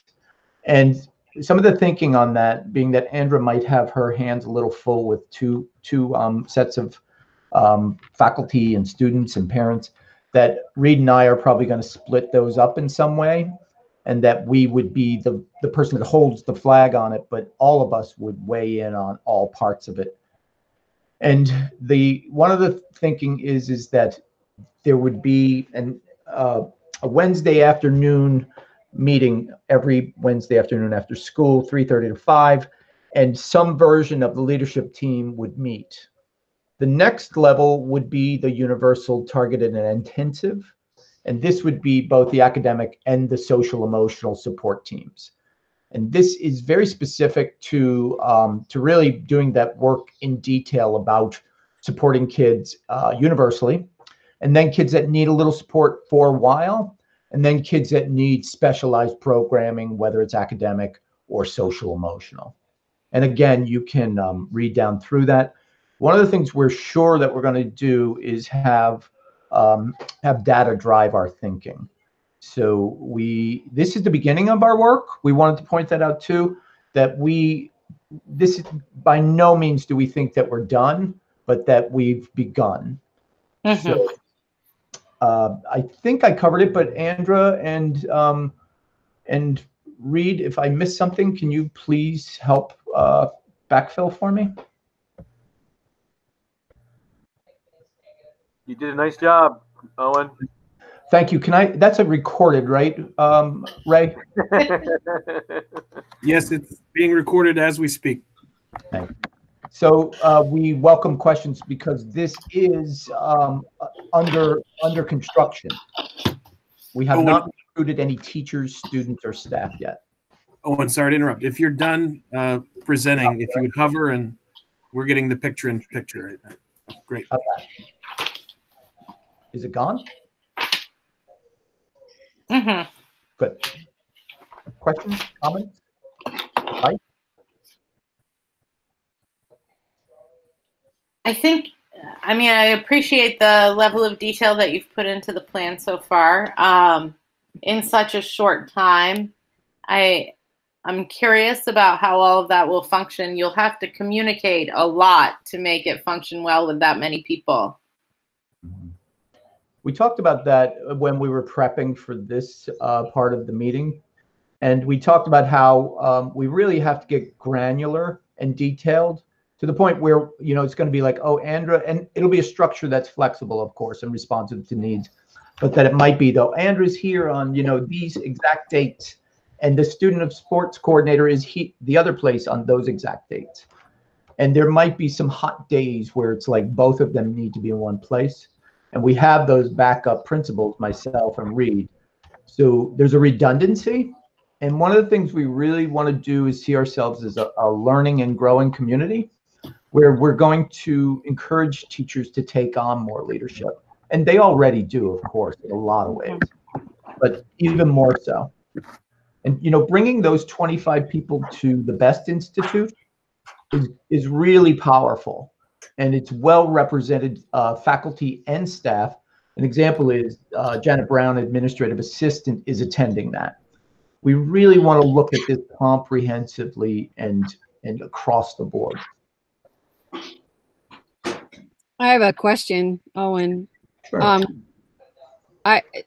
Seeing your plan in the presentation, I'd love to have that emailed so that I can, you know, have a document that I can look at so I can think about it some more if I have other questions.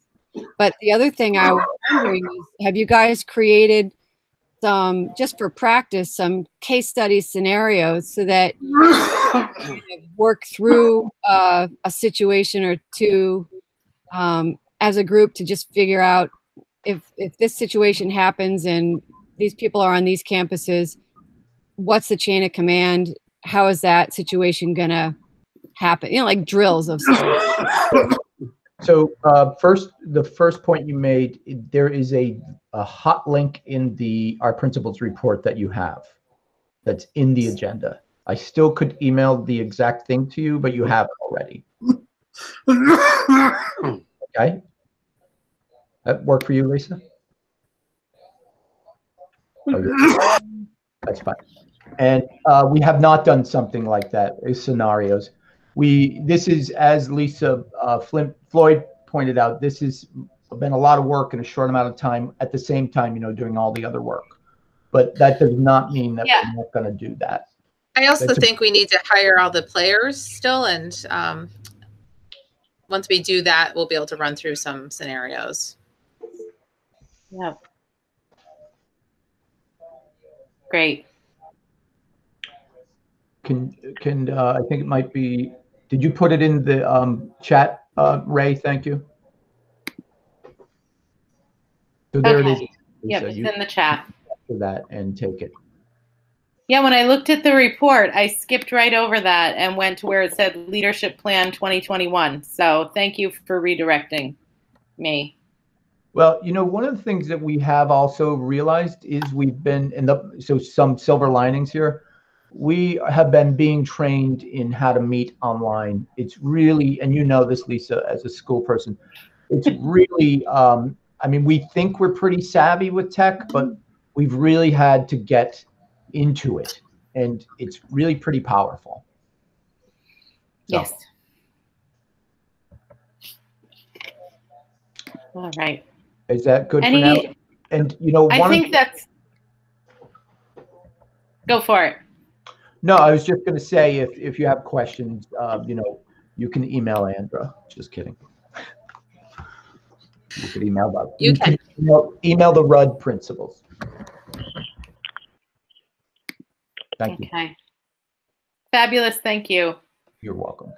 Do any board members have questions of our principals before the principal's report wraps up? I guess, although technically that melded into the leadership model. Okay. Yes. Yeah, we made that transition into 8.1. Yes. All right. Any budget updates? So how are we trending? Is Tara still here in terms of deficit, surplus for this current year? I emailed you all the reports today. I haven't had a chance to look at them, to be totally honest. I worked up until about half an hour before I got to this meeting, and here I am. So would you like an opportunity to review them prior to discussing them? So I need probably 24 to 48 hours to be able to review them enough to make sense. So if you have sort of an in a nutshell summary to share, that would be awesome. Okay, so looking at the budget projections through March 31st. Mm-hmm. Depending on the only items I took out of the projection were transportation cost for field trips and athletics, because I was pretty sure those weren't going to happen. Yeah. So I took those out. I do believe there may be some other areas that we could probably reduce some of the budget projections. But based on just using trend on where you're at and projecting for the last 3 months of the fiscal year, it looked to be we were still trending in a deficit. I'm trying to get to the bottom of the page. Of about just under 55,000. Is this overall financial position at the end of the year or deficit for the FY 20 year? It's a projection through the end of FY20. That would include, so basically we're knocking the previous deficit down by some amount. Is that what you're saying? No, that's just based on your FY20 budget. So we'd be increasing our total deficit for this. Yes. Even with the year-long budget freeze. Yes. But again, looking at, have your principals look at the projections. I mean, those are just us doing our normal formula that we use for budget projections, which is taking what you've spent, dividing it, getting an average, and projecting out for the last 3 months of the year.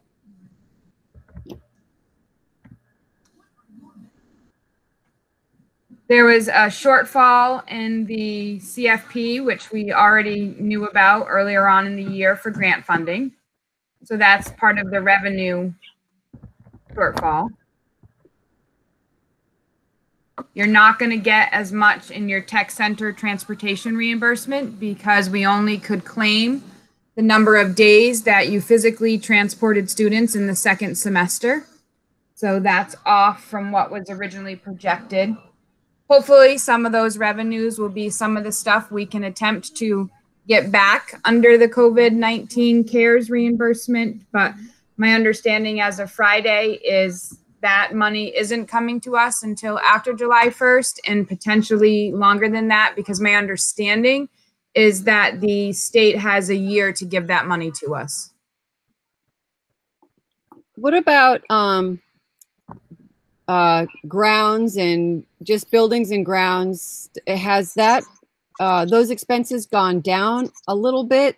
And also with supplies, I suppose some of that, what would be supplies expenses, is probably now tech expenses, so teachers can still teach from some of those supplies absolutely could come down. I did not take them out in the budget projections because of the fact that you still are purchasing supplies to get home to students. Your custodial and maintenance staff are continuing to work. They have the extra expense for decontaminating the buildings, and they're also starting their summer work now. So there is continued expenditures as far as building and grounds and maintenance.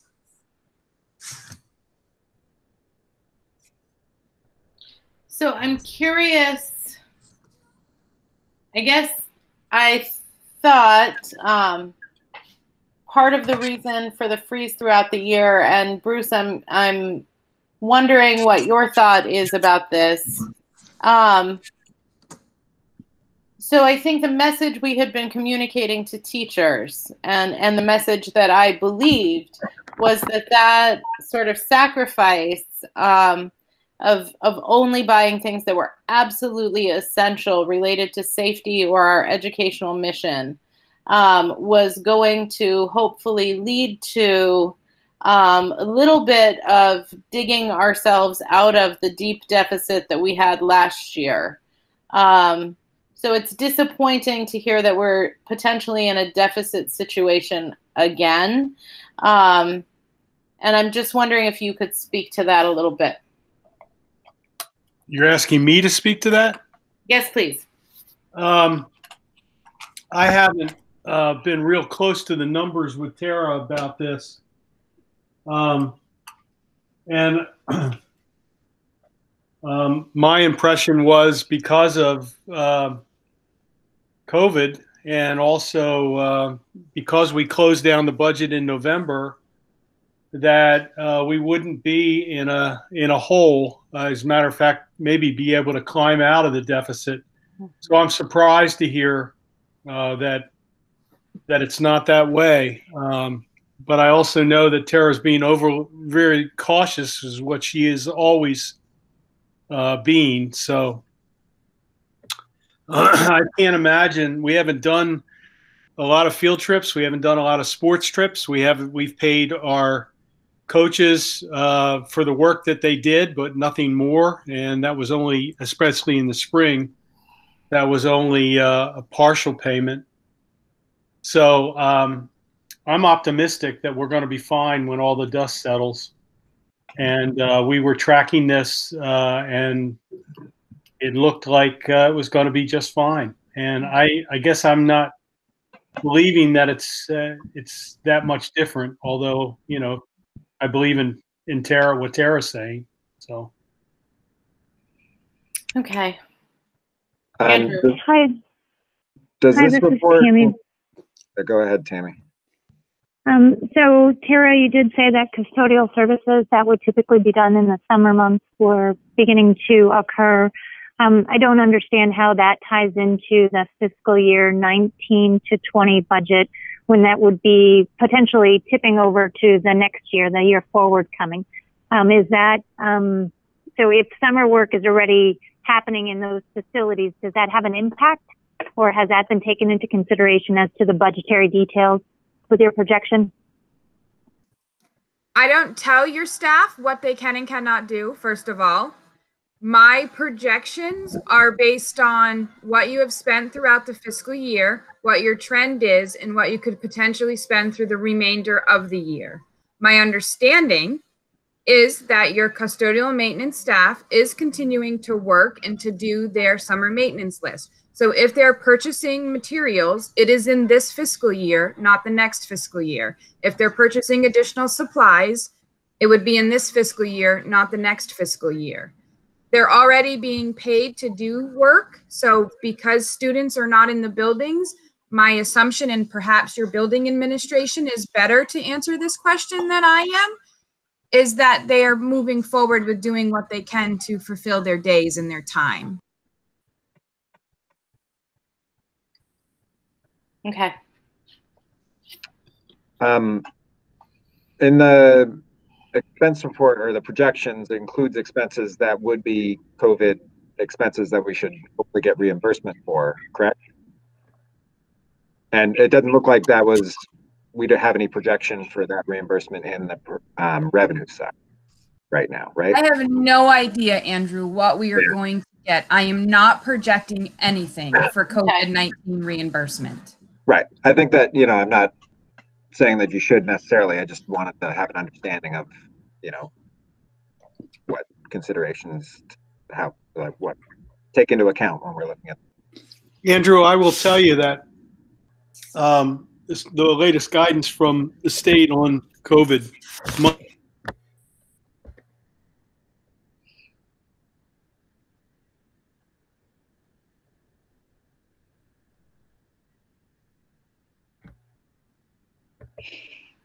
I think you'll be right back. So I can tell you the Treasury guidance that the only items that are potentially going to be reimbursable are any necessary expenditures incurred due to COVID-19, are not accounted for in the budget most recently approved as of March 27th, 2020, are incurred during the period from March 1st to December 30th, 2020. That is the extent of the guidance that I have at this point. Okay, so things like those hotspots, et cetera, are reimbursable. That would be part of what we would claim And my understanding that's still being determined is we will get a portion based on what our Title I allocations are for the Agency of Education. So of the total, I don't know what we will get and what the AOE, because we have to submit an application, submit all of our reports of what will actually get reimbursed. Okay. And how much money is going to be available to our entire supervisory union, and then in turn to each of our individual member districts. Lisa, I'm sorry I dropped off, but I'm back now. And Great. what I'm trying to say was we've been told that we're not going to see that money until July 1st because there is a issue that they're trying to sort out. Apparently the guidance that came through had a good portion of that money going to independent schools. And I don't think some of the AOE folks were real comfortable with that. And I think they have united with other states around trying to get a little of that changed. So we've been told that we won't see any of the COVID money until July 1st. Or beyond. So it probably won't offset any shortfall this fiscal year. No, I think they've told us it's going to be pretty flexible in use. So yeah, I know my fellow superintendents are going to be claiming the money that we went towards COVID expenses now. But you know, it has to be used by the 2021 school, December of 2021. There's another fund, which is the 1.2 billion that's coming in that has to be expended more quickly. I think it's December of 2020. Okay. And then the governor has a fund, which is 4.4 million. And we don't know what all the guidance is on that yet, but it's COVID related. Okay. So I think there'll be a lot of reimbursement that'll take place, and it seems to be pretty flexible. But regarding answering your question, Lisa, my guess is that if it's reimbursing something that happened in FY19, like for the audit, we could probably put it in FY19. Okay. Or whatever, not F9. Yes. We'll leave that to Tara to figure. Yeah. All right. Thank you. Lisa? Yeah. We must have a cash flow problem. Huh? Yeah. How are we paying the bills? Well, I think we have money that I think we have the loan that comes through, and then we pay that back, right? Is that the way things are done? I mean, the bills are still getting paid. How do they get pushed, Sarah? How are they getting paid? I have not had any communication with your treasurer that there is a cash flow issue with paying your bills. Well, if you have a $450,000 deficit, how are you paying the bills?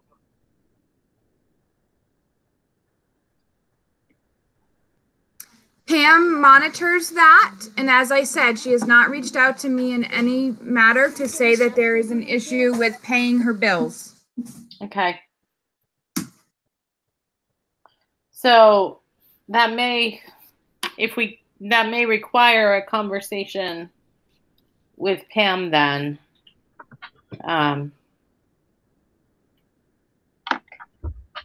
We have a loan out there already?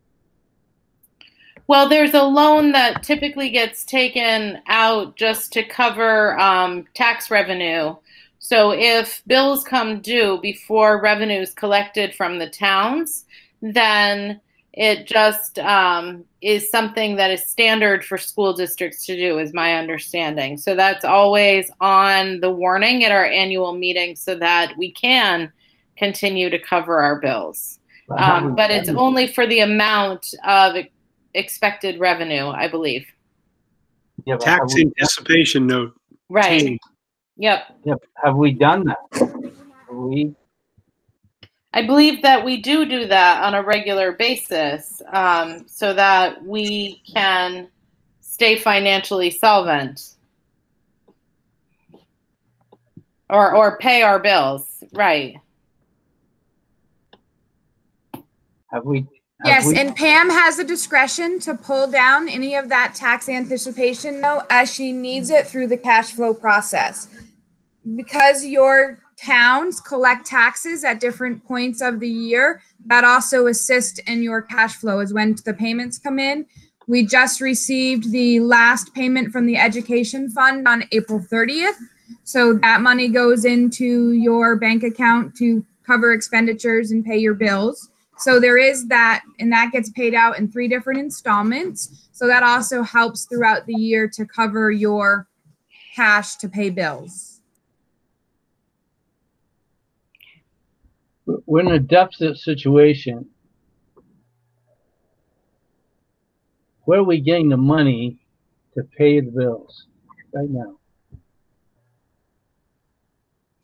It would be a combination of those places, Bob. It would be tax revenue, it would be your education spending fund, and if Pam needs to draw down from the tax anticipation note at any point, she has that discretion and authority to do so. Okay.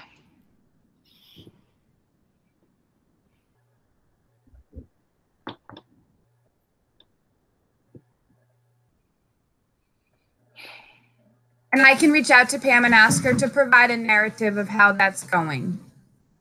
I'd appreciate that. Thank you. Doesn't the board have to do that, approve that?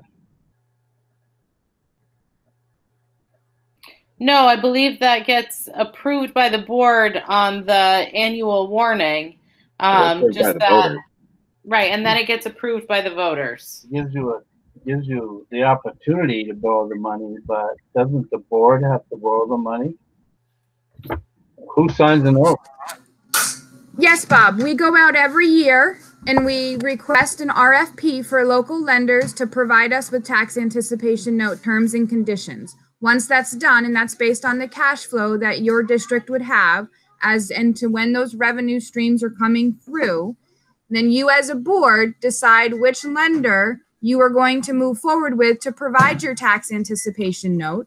And then your treasurer has the authority to pull down that note as they need it. It does not require board approval to pull down the tax anticipation note once it's in place. Okay, I'm gonna check on it. Okay. Thank you. All right.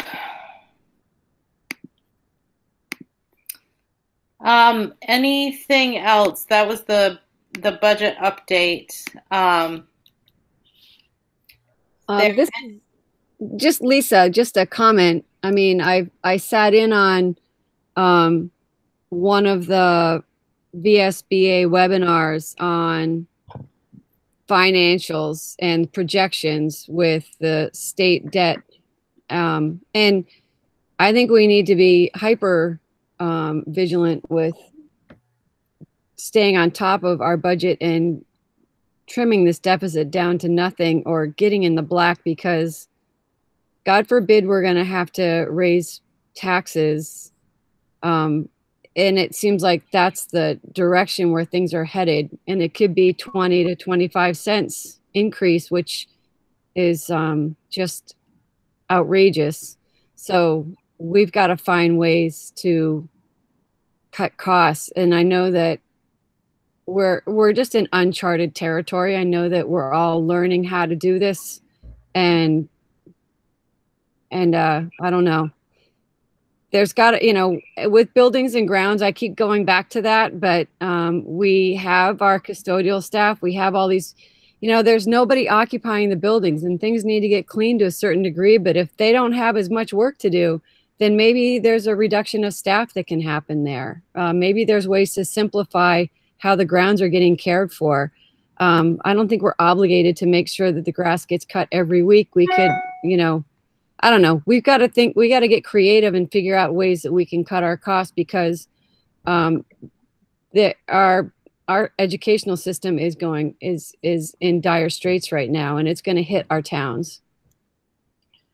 Right. I'm wondering, I don't know how tight the freeze that we're under is right now, but I just feel like at this point in time, anything that's going to be spent needs to really be carefully evaluated. So I want to remind all of you that 3 weeks ago, we sat in a room and we went through every single possible scenario, supplies, equipment, field trips, all kinds of different things, wages, health insurance, all those things. It took us 2 days, all the principals and myself and Tara together, and did that. And we were projecting at that point a much better scenario than this. I don't, I know that there are probably bills that, haven't come in yet, or things that are being anticipated, but I'm sure that what Tara is projecting is the worst case scenario.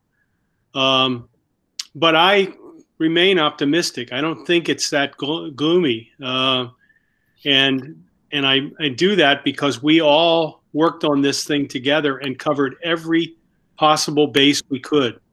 And that was only 3 weeks to a month ago. So we haven't been doing any spending since then. I mean, we got gloves and masks donated, thanks to David. And so I don't know. Maybe there's been some things discovered that we didn't anticipate, but I thought we took a very, very hard and thorough look at what was going on. So I'm perplexed by this. I really am. I think the principals have not been spending money. They've been very, very thoughtful about it. And I don't know. I mean, I don't have any explanation whatsoever. My explanation to you was 3 weeks ago or a month ago, and it was very optimistic. So. Right. Okay. Yeah, I think what Lisa's point was regardless of kind of where we, like, even if we do end up level or save some money, like, when we passed our last budget, when we passed the budget this year, I mean, we were presenting to the taxpayers based on the state yield that was estimated before all this, shutdown. And because the education fund is so down, that yield is probably going to have to change, which is going to change the projected tax rates for what we've already passed. And so next year's budget's going to be a lot harder, because the tax rates are going to be higher regardless of what we do. So, anything that we can save will help. And I encourage you all to read through the projection report. As I said, we stuck with our traditional formula for the projections. There absolutely probably is items that you will cut and not utilize. But as Bruce says, I trend on the side of caution. And you're welcome to go through that. And if you want me to take things out and send an updated report, just shoot me an email and let me know.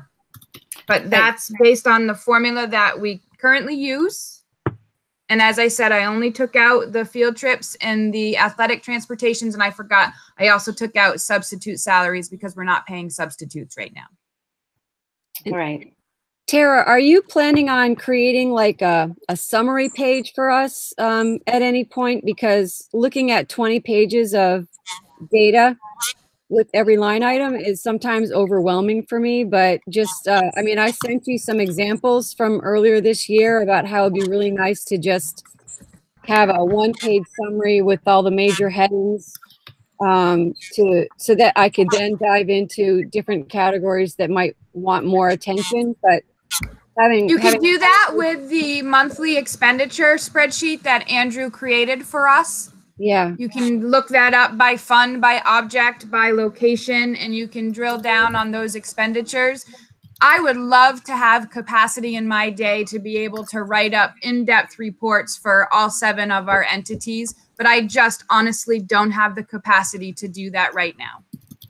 So where do I find the thing that Andrew created? Is that one of the tabs? Yep, I send that out to you every month since Andrew created it. It's in the email that I sent out to you all today. It's the Excel file. Yeah. as well as the PDF file that comes out of our software system of your expenditure report. And then the budget projection was also part of that email that I sent to you today. So which tab is it? Is it the by function? Is that the tab? You can, whichever you prefer to look at, Lisa. If you want to look by function, so you're looking at the function codes, or if you want to look at it by object versus salaries, benefits, contracted services, supplies, you know, you can, whatever you as an individual want to look at that information in, because each person may like to look at it differently. Yeah. So that's why Andrew created that. Sorry, Andrew, go ahead and talk. Right. So all the tabs are looking at the same data. It's just grouping it in different ways. Right, right. Okay, great. I'll keep playing around with this and get better at it. Thank you. But yes, the goal is in the future to have much better reports. And Rose has been working with Infinite Visions on how to create our own system generated reports, not the reports that were set up by our predecessors. Mm-hmm. So she's using her time with Infinite Visions training on how to do that. But again, you have to create all of that stuff manually. And we just, right now, we're just at max capacity with all of the projects that are on our plate, trying to get everything wrapped up. So in the future, absolutely, things will change. Yeah, looking at these tabs, I think this is really nice. I'm looking at by location, by program, by function, and it's condensing it. So that's what I wanted. So thanks. Tara? Yes? Tara, why is the projection different now? You were with Bruce and the principals at the same time that they came up with the basically no deficit, and the deficit was taken care of. You were in that meeting with them. What's the difference? My projections are based on what you have spent and what is projected to be spent if you continued the same spending trend. That is what the budget projections are based on. What I don't So understand that would be is- different than what your principals come up with on areas that they could cut expenditures. And part of it would be that the projected expenses would basically be projecting out from before the shutdown and projecting that through the end of the year. And she's only made a few changes for what those differences would be going forward. Correct. It's based on spending trend. And I would also say, I don't know how much you guys went through the revenue side of things when you were doing that initial meeting, but like that's down $100,000, so that makes a difference. Yeah.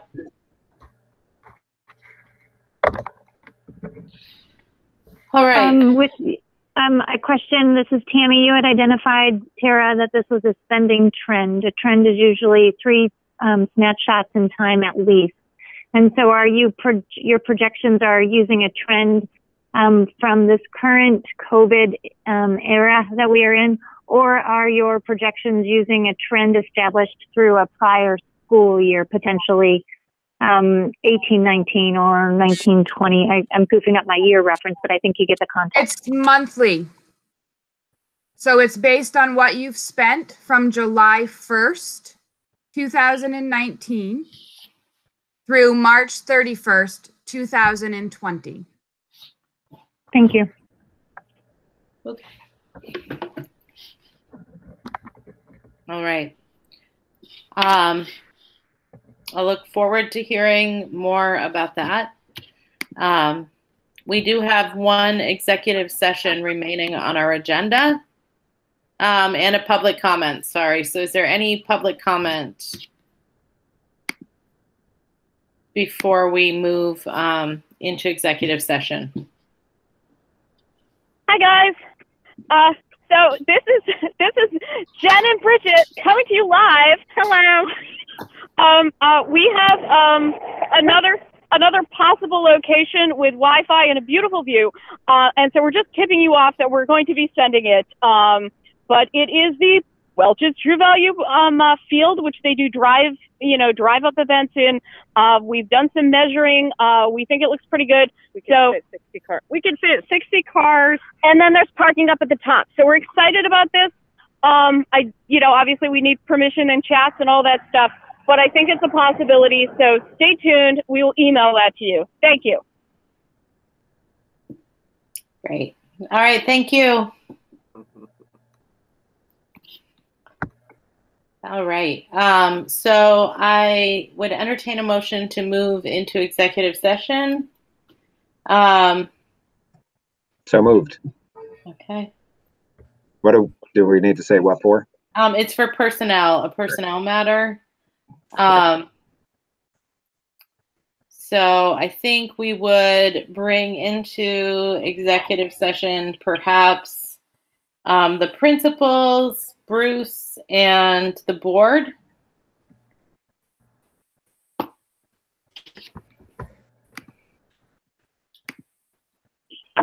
So, Lisa, with that, I'm going to stop the recording.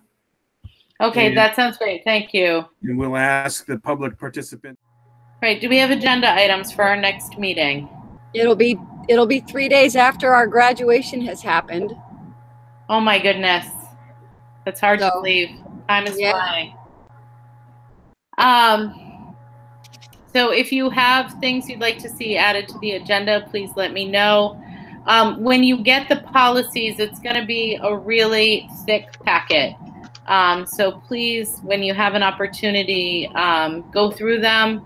We've been through them. They're with Dina right now. Some of them are really boilerplate, but some of them have taken more work than you could possibly imagine. For example, the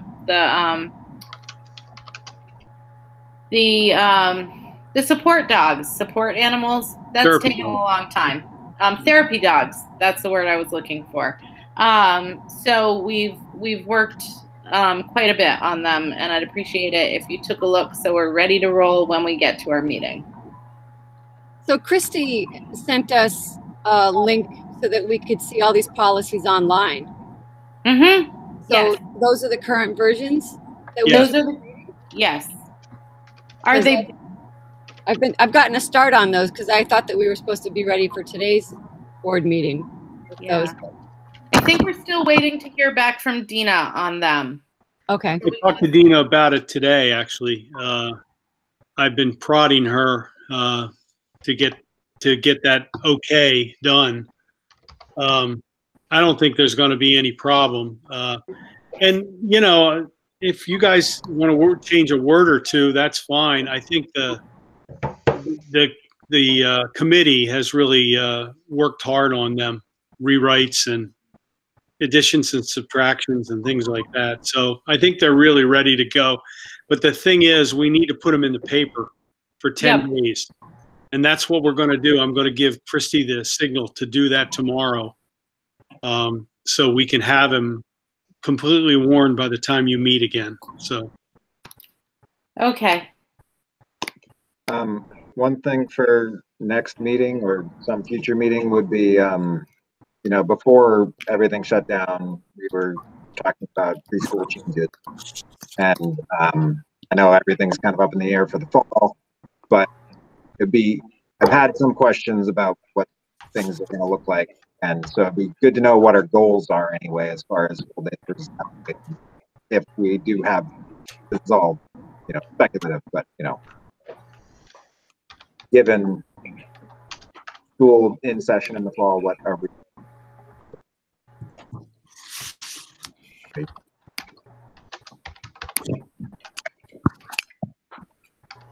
Okay, so preschool for the next agenda. Hopefully we'll know more by then. I don't know if we don't even know if we're gonna be able to have more than 10 kids in a row. So okay. All right. If you think of other things that should be added to the agenda, please let me know. Thank you all. Thanks. There a motion to adjourn? No. Let's stay and talk. Okay. Well, I'm gonna go make a cup of tea if we're staying on any later. So I make a motion that we adjourn. I'll second it. Okay. All in favor? Aye. All right. All right.